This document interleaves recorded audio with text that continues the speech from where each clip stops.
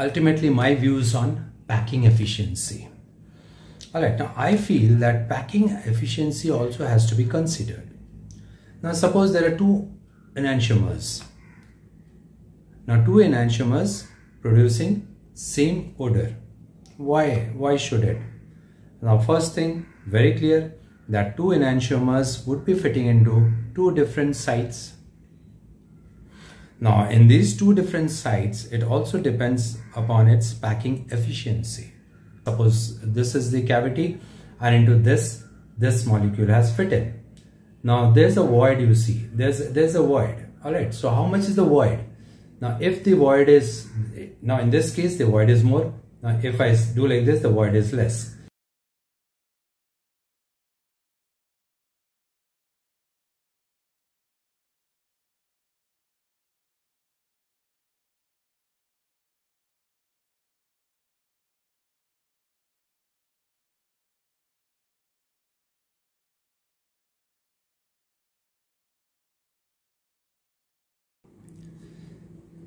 Owing to less of void, this H2S molecule would be transferring its entire energy, nearly entire energy to the site and hence to the transducer.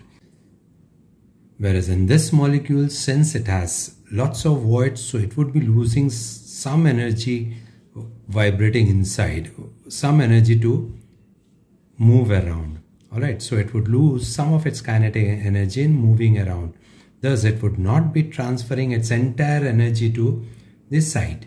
So here the percentage of energy transferred to site would be much lesser than the energy transferred here, the percentage of energy transferred over here. This itself explains why packing efficiency is very much essential. Here the packing efficiency is pretty high. Here packing efficiency is pretty low, owing to lots of void present. Alright, so that discriminates the energy difference. Alright, now let's just get into a bit of numerical factors.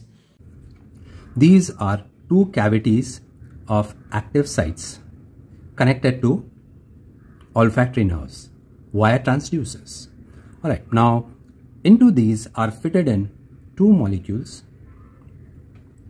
Now it's the same molecule but two enantiomers. Alright, this is the R enantiomer and this is the S enantiomer.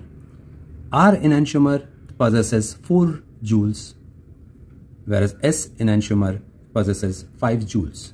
These are the internal energies, and these internal energies are there owing to DOF that I presented in my earlier video. Alright, DOF, that is degree of freedom. So based on it. Now, this fits in but leaves a void of 10%. This fits in, leaves a void of 28%. Now, while calculation, what I did was, I subtracted 10% of 4 joules from here, which comes to 0.4 joules. So, 4 joules minus 0.4 joule gives 3.6 joule. Alright. Then here in this case, I subtracted 28% from 5 joule. That comes to 1.4 joule. So ultimately 5 joule minus 1.4 joule gives 3.6 joule. So in both the cases, the result is 3.6 joule. Now this 3.6 joules are provided to transducer. So transduces 3.6 joules to electrical impulse to olfactory nerves. Olfactory nerves carries these impulses to brain for decoding. So the result of decoding is the same. So both the enantiomers, since they have generated 3.6 joules as the result, so they also generate same electrical impulse, and since same electrical impulse, so both give same odor. Alright. Now why subtract 0.4 joules over here and 1.4 joules over here? Now see what happens is, now this has got to travel 10% of this distance to supply energy to the cavity, whereas this has to travel 28% to supply energy to this cavity. As a result of which, it's going to lose 10% of its total energy. In this case, it's going to lose 28% of its total energy, and hence the subtractions. All right. Mathematically, I just tried to show you how two enantiomers, owing to this reason, can produce same stimuli and same odor. All right. Now you may be wondering that how come if a molecule does not fit into cavity, it can produce its effect. That's really intriguing. We always assume that a lock opens via one specific key. That's what is lock and key mechanism. But then we have seen in movies that thieves, they open a lock via just one pin or some sharp instrument. Fine. Same is the story over here. Let me brief you about some beta blockers which I had synthesized, but I'm not concerned about synthesis, but I'm concerned about their applications. Now, Practilol was the beta blocker which was used earlier, and now it is atenolol. Practilol, then propanol and atenolol. I have synthesized chemoenzymatically the chiral molecules of these drugs. Now, if we follow the theory of one specific key for a lock, then Practilol would have survived till date. We have seen this in case of many drugs. Drug designing itself is done via SBDD, structure-based drug designing method. So here, what in case of beta blocker, if I take, the epichlorohydrin molecule was the same in all three drugs.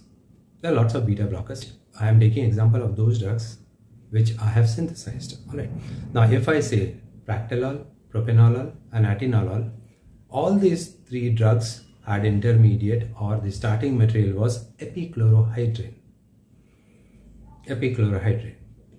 From this epichlorohydrin, Cl was replaced by isopropylamine in all three cases, whereas the epoxide of epichlorohydrin was opened by different groups in all three beta blockers, as presented here. Would be explaining using propanolol and atenolol as my model. All right. This is epichlorohydrin, which has carbon-carbon-oxygen epoxide linkage, hydrogen-hydrogen-hydrogen, and this is the Cl part, and this is CH2, epichlorohydrin. This is isopropylamine, the isopropyl carbon CH3, CH, isopropyl group attached to NH2, isopropylamine. In case of propanolol and atenolol, these two are condensed together. Epichlorohydrin and isopropylamine are condensed together. So this side, as I explained, this side of condensation is the same in both the cases, propanolol and atenolol. So what basically happens is Cl is replaced by the Cl which was attached over here is replaced by isopropylamine group. All right. So this is common in case of Practilol, propanolol and atenolol. But this part, the molecules condensing over here are varied. All right. In case of propanolol, the epoxide is opened up by alpha-naphtol.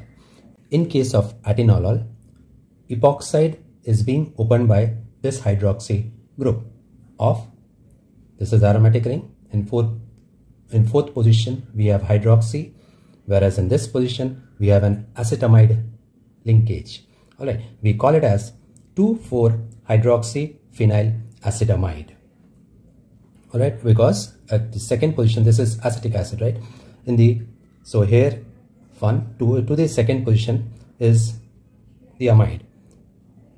So when we are talking of cavity, now this part of the cavity is the same, but here in case of propranolol, we are finding this is the group which is attached over here, and in case of atenolol, we are finding this is the group which is attached over here, from here, and in this case from here. Now, so one key for a lock does not work over here. Otherwise, it would have been Practilol which would have been more effective till date. But today what we use is condensation of this with this. Okay, that is atenolol. Alright, and that too chiral.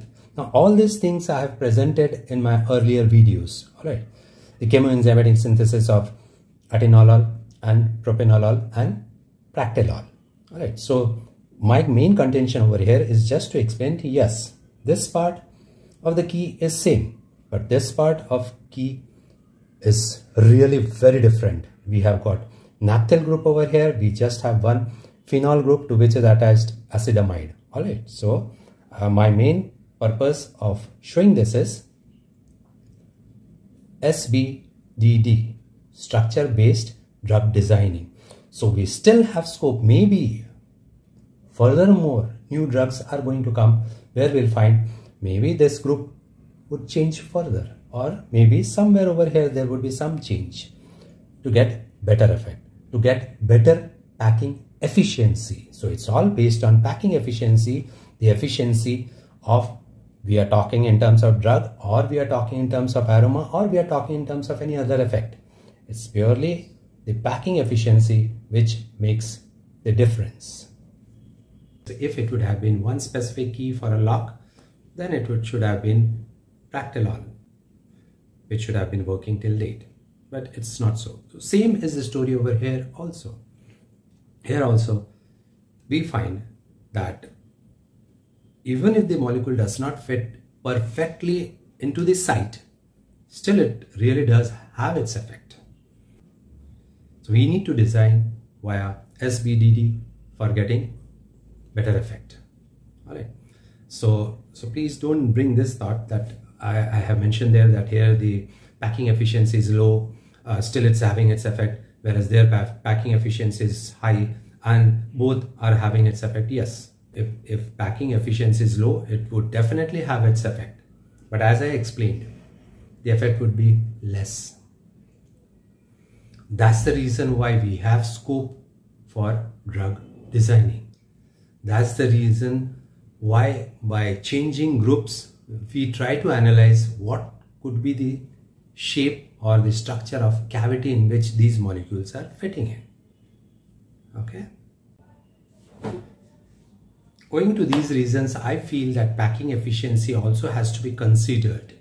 When we consider it for drug designing, why do we feel that there's scope for developing a drug?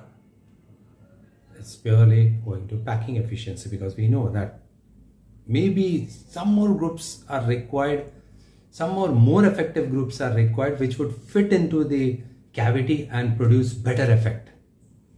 So I feel that packing efficiency everywhere has to be considered. Here also in this case, I feel that packing efficiency has to be considered. Alright, now obviously I again repeat that these are my views. I keep on thinking all this, my brain keeps on hovering around all these varieties of thoughts. Now it may be sensible, it may not be sensible, but I have put in my logics into it, and I feel that it could be considered. I hope you found these views quite interesting. Let's see what I have for my next video. See you then.